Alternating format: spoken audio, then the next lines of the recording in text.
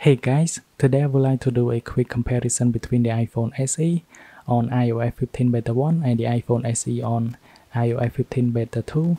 The black one is on iOS 15 Beta 2. For this video, I'm gonna do like open app and see which one is going to be faster, and including some small game like Subway Surfer. And I will also share you the GeekBench Score on both of these devices. So now let's go ahead and start with the app.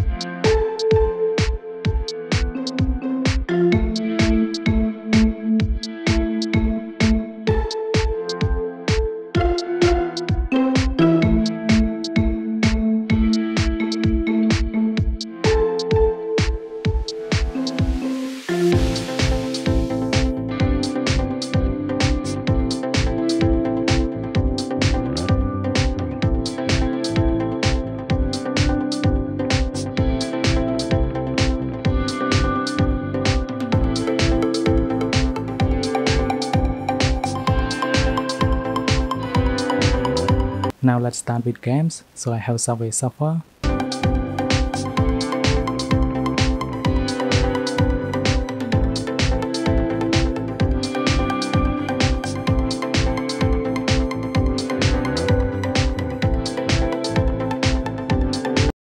You can already tell about iOS 15 Beta 2.